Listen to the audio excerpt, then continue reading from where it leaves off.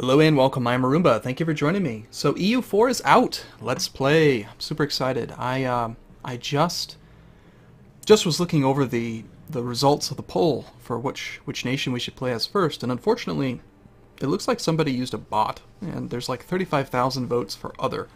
So I'm gonna just have to play what I want. And in this case, I had considered a number of different places. I was thinking about playing as England, maybe Sweden, Hungary definitely came to mind based on the Hungary series we had in CK2. But there's a lot of options, and I do think eventually I'm probably going to play pretty much all of them. Well, not all of them, but a lot of them over time.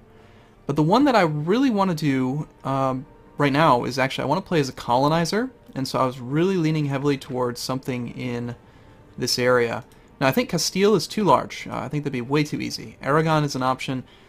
Despite the fact that Portugal was in the demo, I'm going to play Portugal. I think Portugal is going to be, they have a leg up on expansion, and I just really want to dominate colonization and trade. I think that world domination is going to be best facilitated by dominating the expansion towards the new world. So that's what we're going to do. We're going to play as Portugal. Now I am playing with one small mod, which changes it doesn't change any of the game at all, it just changes the font. You notice that I've actually got larger font, it's easier to read, and when you're looking at things like mission decisions, notice how that little green circle is there instead of that tiny little asterisk that you can barely see. Okay, so let's go. I had a lot of time to play in the demo, so I feel pretty comfortable with the game. There is going to be, I'm going to probably cover some of the basics while we play, but there's like a 40 video tutorial series on the channel. It's a playlist, just tutorial type stuff. So we are a feudal monarchy. We could change to a despotic monarchy at some point. Lowers revolt risk. Oh, that's different from the tutorial. In the tutorial, a despotic monarchy had lower coring cost, which I wanted to rush. I wanted to get right away. See, they went and they changed everything on me. All right, that's okay. We'll have to adapt. So we got 4 prestige, losing money slightly. Let's look at our missions. Start from there. Improving our prestige would gain us 1 stability. That would be very nice. 50 prestige, might be kind of tough to get. That should still be available if we don't choose it right away. If we get an ally, if we ally ourselves with Castile, we'll end up getting some extra diplomatic power. That would be pretty easy to facilitate, plus the prestige, which would help us to get closer to the 50. And then we could also, wow, 200 administrative power if we core Tangier. Now Tangier has that increased coring cost since Morocco has the Berber culture, which just increases the coring cost of enemies. So it's going to cost a lot to core this. But it's an important center of trade, and I'd really like to get Tangier early on. I think the best course of action is going to be to try to get the alliance with Castile. Don't worry, we'll backstab them eventually, but for now we need to try to get the alliance with Castile. I like to have all of these expanded, actually. I think it's kind of silly how you can hide them. Okay, so the first thing we're going to do is get a royal marriage with Castile. That'll help out with opinion a little bit. They already like us by 30, so getting an alliance will be pretty easy, even though we've got border friction. Can build some buildings. We've got a truce apparently with Granada. That expires in 5 years. Apparently we were just at war with them. We have a free advisor slot. Now we've got, let's see, lower administrative tech cost, increased national tax modifier. This guy is he's a level 2 advisor, so he's very expensive. We don't want him. He costs 4 times as much as a level 1 and only gives 2 times as many points. So you can't really support them early on. Administrative tech. I am probably going to want a lot of administrative tech early on because in order to unlock our first idea group, we need to get to level 4 national ideas. I want our first idea group very quickly because I want to get colonization. I want to get expansion. I'm not sure yet between expansion and exploration. It's probably going to be exploration. I mean, I like this land of opportunity bonus is really good, and then global tariffs helps out a lot. Okay, so that's what we're going to do. We're going to go for that. Got it. Okay, so in that case, yes, let's consider getting this guy so we can get a discount on our very first purchase of administrative tech. The national tax modifier would be nice. However, we're only making 5 gold a year, so 5% increased national tax modifier is 0.25 gold. Well, 0.25 gold per month, so I guess it's significant, but he's going to cost more than it really earns us. I think I want that. I'm pretty sure that the way that this game is going to work out is if you play with balance, you'll do better than if you try to force things. Now these guys are all 3, 3, and 2, so we're not going to be able to afford any of those. These guys are all level 1. We can get some discipline, land force limits modifier if we wanted some more troops, reinforcement speed. Let's just go with discipline, actually. That'll help us out with combat. I'm not worried about... I don't want to have an overfunded or oversized military. They cost a lot. We also have a lot of leaders right now, apparently. Yeah, we've got 3 explorers. Interesting. So they gave us 3 explorers, even though we don't have the idea yet. Another early game advantage. Very nice. And it looks like our ruler has been made into a general, Afonso, and he's got 1 point in siege, which will be really helpful for us. Okay, cool. So let's get started. So we need to put our dudes wherever they go. We've got a merchant right now who is doing what? We've got 2 merchants. One of them is collecting in here. I don't really like that. I don't want to collect there. It's going to collect from there no matter what. And I don't want to transfer here. I want to collect from there. I'll explain why as we get them back. I'm probably going to play pretty slow, probably on speed 2 or 3. No reason to rush this. This is a world conquest type game. Alright, so do we get our... We got 2 of those guys. Very good. Everything looks good. Now England, I also want to get a royal marriage with right away. Because we have no heir. No legal heir right now. And there's a pretty good chance England's going to call us to war. So that's fun. I don't really want to go to war, but we'll see. Alright, so we've got our royal marriage now with Castile. Fish will be now produced there. Wonderful. We cannot offer Castile an alliance quite yet. But as soon as we get our diplomat back... Actually, no. In 10 more days, we can't... You can't spam nations. You have to wait about a month in between things. Right, so, okay. Yeah, there's the call to arms, actually, right there. Now, even though... I don't know. You know, I'd really rather wait just a couple days and see if I can get Castile in the alliance first. How much time do we have? Alright, so they've accepted our alliance. If we accept the call to arms, I'm not really sure if Castile will join us. Can we do a call to arms? You gonna come join us? You come join us, dude? I don't know if it works that way. We'll see. Okay, so we got our successful thing with...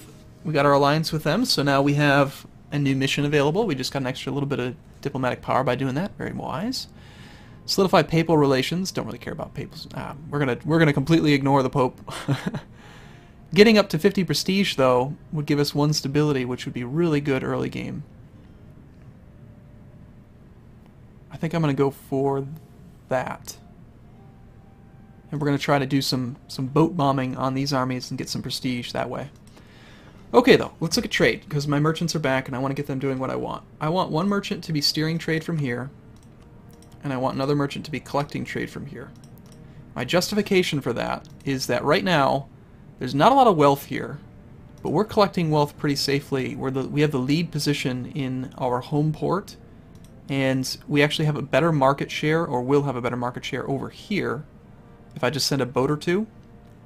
Collecting from trade outside of our borders is going to lower it, but I don't know how to explain this in a way that makes sense. Alright, we're just going to have to do this. So let's take a look at our leaders. The maneuver score of your explorers affects the power of your how much increased trade power your barks give. So I want to put them in charge of the barks, but I want to have 2 small groups of them. I want to have 2 in this group. So let's put someone in charge of that. We'll choose that guy. And I want him to protect trade on the Mauritanian coast. And I want this one to become by him, and I want him to protect trade in Sevilla. If you don't understand what I'm doing, I don't know what to say. It's complicated. We're going to put not me, not my ruler, but this other guy in charge. My other guy is actually better than I am, and we don't want to risk dying. So we'll put him in charge of the army, attach him to the boats, and let's be off. And we might as well put that final guy in charge of this fleet. Now, we're allied with Portugal, so we can go right through their land. We are at war with all these people because of England. I am a little bit concerned about this war, since we don't really gain much by it. I'm not going to let him give away any of my land as part of a peace agreement. Probably the better thing to do would be if we could just get some... I really think we just have to get prestige from winning some battles. Let's make sure we have a fully funded military. The fleet maintenance I might turn down a bit, because I don't think we're going to do too much naval combat. England's boats will do a very good job in combat. And actually, before we have them patrol, let's send all of them to help out this little water battle we've got going on up here. Alright, let's see what happens. We're going to join this battle and put it drastically in our favor. We might even get a little bit of prestige for participating. Yeah, so France is on that side. They got some Navy tradition. England and Portugal here. Looks like we gained some prestige for that, so it's very good. Yeah, I'm pretty sure we gained that. I'm not 100% sure, actually. It could be England that got all of it, but it would make more sense for this to be our number. And, yeah, because I was a secondary participant. Alright, so you go back to guarding the Mauritanian coast now, and you go back to guarding Sevilla. And you with the men, let's go forth and join these battles over here. Now that is scary. I don't want to get involved with France's big stack. I just want to pick off the little ones and get money for it. Or prestige for it. Try to get above 50. They've got a lot of armies.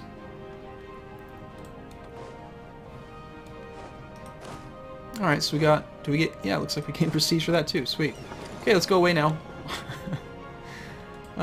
And really all I'm interested in doing at this point is trying to get some blockades in, trying to pick off armies. I'm not going to lose my troops. I need those troops badly for the future.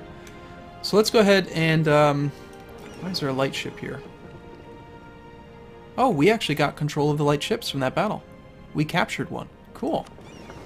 Excellent. So we now actually are probably very close to our force limit because we caught some of those boats. They have very low morale. Alright, let's send them to join the smaller group over here. Actually, let's not do that. Never mind. Let's send them to repair first, and then we'll send them out soon. So I think we've got the water lines are pretty safe on this area. So I'm only going to detach one of these big ships, and I'm going to send the rest now down here, since France actually has more ports in this area than they do to the north. And I don't think we're going to get any more battles that we can actually be part of here. And I don't like that at all. Go away. Get away from me. Run away! Okay. Really, my only reason for joining this war is to try to get to 50 prestige. If we can do that, we'll get the extra stability, which will make a big difference well, not mid-game, early game, since we're so early in the game. And we've got a couple advisors, or diplomats, that are not busy right now.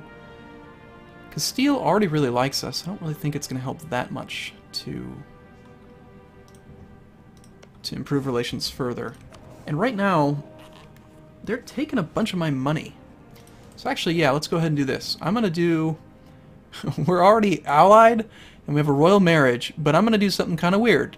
I don't like them, right? Long term, I'm going to backstab them. That's just what I do. But short term, they like me, and so let's go ahead and flag them as a rival. And choose my own alliance member as a rival. They still like us, despite the fact we have hostile relations.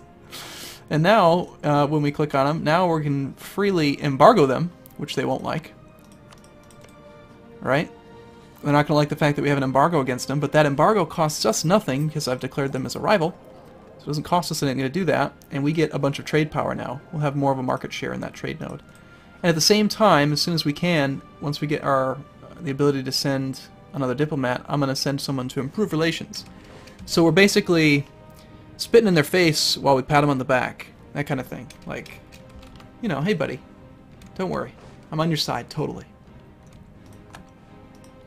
And we've got 2 free diplomats yet again. Let's go ahead and improve relations with Algiers. Now, you might be wondering why it makes any sense to do that. Well, I don't want them to be... It serves 2 purposes. At some point, these two are going to declare each other rivals. And then I'm going to get bonus relations with one of them because we will have a common enemy. The other reason to have positive relations with your enemy is that the lower their opinion of you is, the more time it takes to fabricate claims. So I want to keep the relation as high as I can so that when I decide it's time to attack him, I can do it quickly. And we're probably not going to be in a position to do it for a while, but yeah, let's pick them off. Can we pick them off? Come on. March 30th? April 23rd. Damn.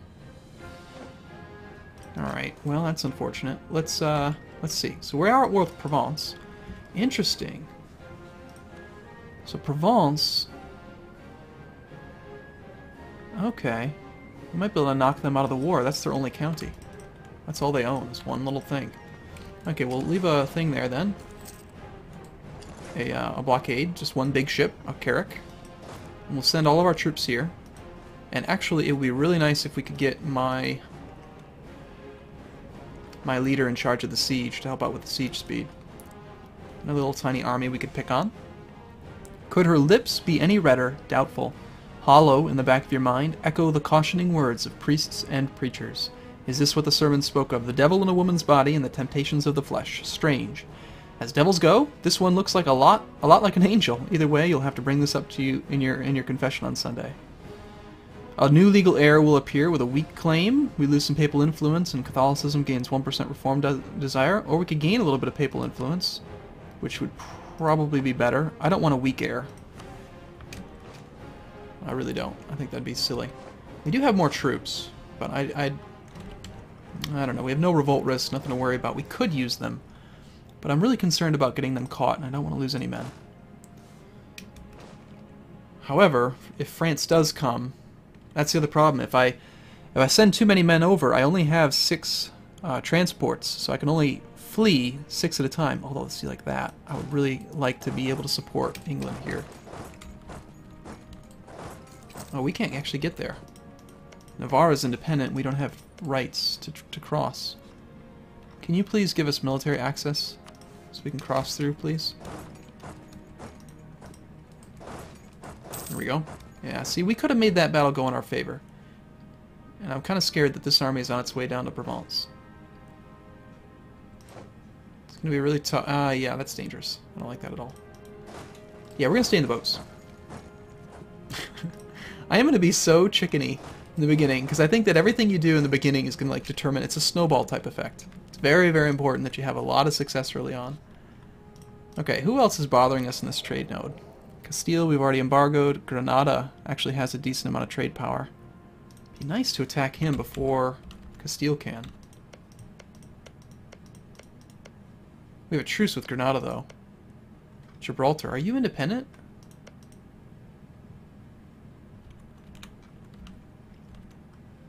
No, this is all part of Granada.